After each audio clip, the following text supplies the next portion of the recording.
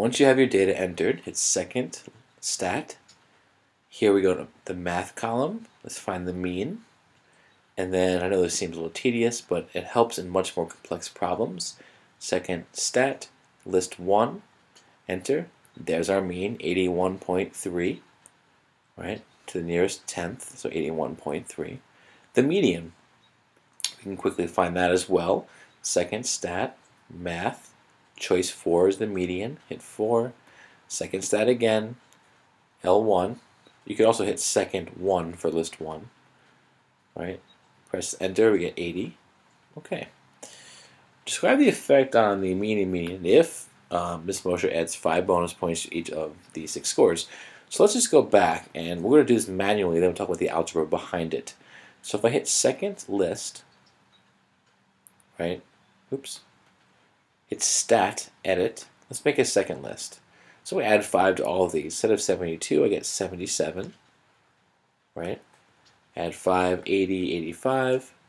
85 becomes 90. 93 becomes 98. 78 becomes 83, right?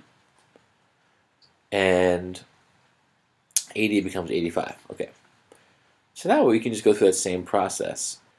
Hit second, stat.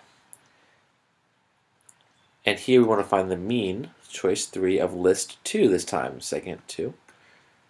Notice the mean is shifted up by 5, right? So instead of 81.3, it becomes 86.3. That's the mean. The whole thing is shifted up 5 values. And let's see what happens with the median.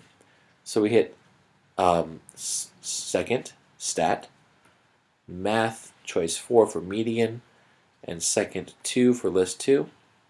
And that also has gone up 5 values, right? The median is no longer 80, it's now 85. Essentially, both have shifted up exactly 5 places. And this makes sense if you think about the way mean and median work. Everything is moving together, and the whole mean and the whole median move with it. So I'm not going to look at the algebra here, we're not going to get into that, but you want to really, I think, reflect on that instinct here of why that since the whole data set is shifting up, then the mean and the median also shift up.